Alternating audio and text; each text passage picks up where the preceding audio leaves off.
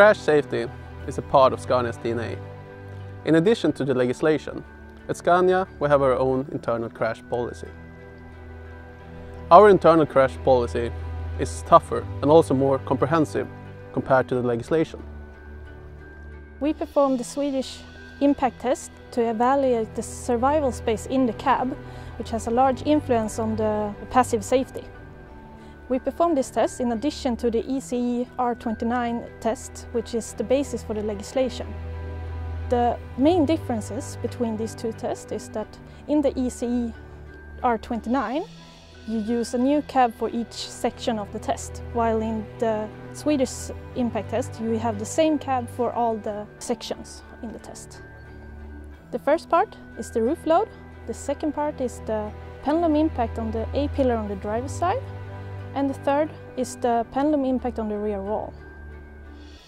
These three parts simulates a rollover where the roof gets deformed, the vehicle slides into an object in the ditch, and the cargo hits the rear wall when the vehicle comes to a stop. The most advanced full-scale crash test that we perform is the rollover test. Each full-scale crash test is the result of careful planning. It can take up to months, even a year, for each test. Our aim is to perform a rollover test as close to a realistic accident as possible. Our previous tests has been designed to make a rollover with increased steering wheel angle and high velocity. This could, for example, happen when exiting a highway in high speed. Such kind of maneuvers is typical for the long haulage segment, but for this CrewCab model it's a little bit different. A typical fire truck has a lower weight, another center of gravity, and is therefore more able to handle critical maneuvers.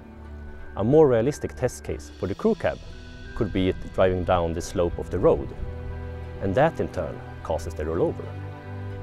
We identified and simulated a realistic rollover behavior without the need of sending several test trucks to the scrapyard. The results of months of preparations were over in just a few seconds, and the CrewCab was actually drivable after the test. The new safety system with the side curtain airbag contributes to a higher level of safety for our customers. This by reducing the risk of injuries and acting as a barrier to the outside to protect the occupants. In the NTG series, both front and rear occupants in the CrewCab can trust the safety of the new curtain side airbag.